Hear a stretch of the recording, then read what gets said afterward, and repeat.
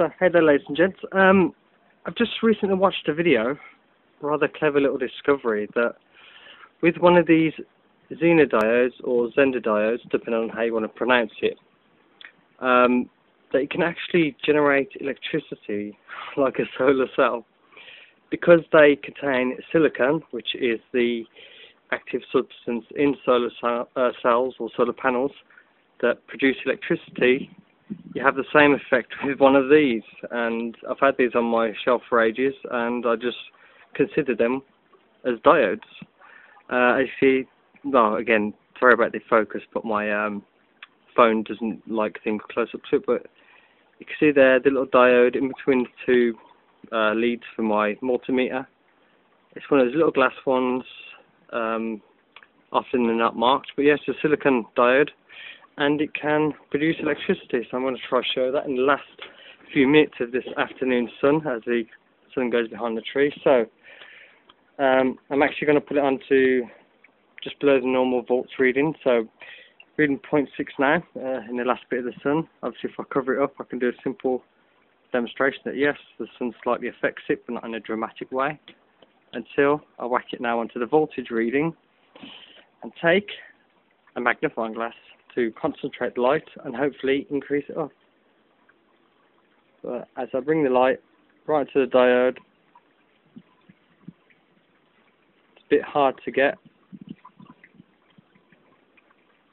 but right there I'm producing 0.20 of a volt, and that's from one of these tiny little diodes. Obviously with a few of them in series I can produce a volt or more and actually generate small amounts of electricity. But given the size of this, it's actually quite a good little amount. Again, somebody's just going behind the tree now. It's just last second I run up and grab my camera.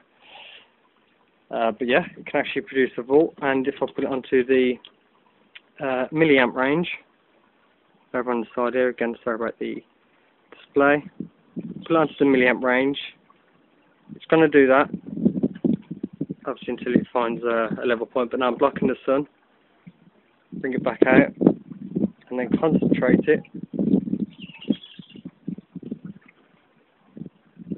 I can produce a bit of current, and when I had the sun, more than what it is now, just it went off the scale. Unfortunately, I can't put this onto DC amps because that meter is broken. But just from the little diode right here, in between the two leads, 0.18. Ah, the sun is going. No. Let's find focal point. But just by bringing the sun in the right spot, I can actually produce current.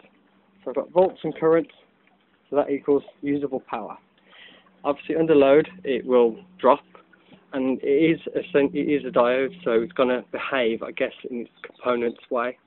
But as for a small powered project, this is a really cheap, really simple, fun, mess about alternative to an actual solar panel or a solar cell. That's it, cover it up. I was reading off my hand actually. Let's see, if I hold both sides of the diode. Yeah, that was just reading off my hand then, unfortunately. So I've got the last few seconds of sun, try to get some place, and get the there we are, off the chart.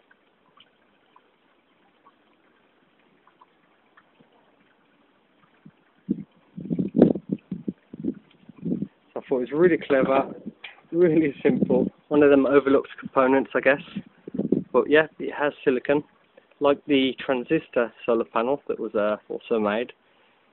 Well, you can get these again a dime a dozen, plus more, and they're just fun to use. Okay then guys, thanks for watching, take care, and I'll see you later.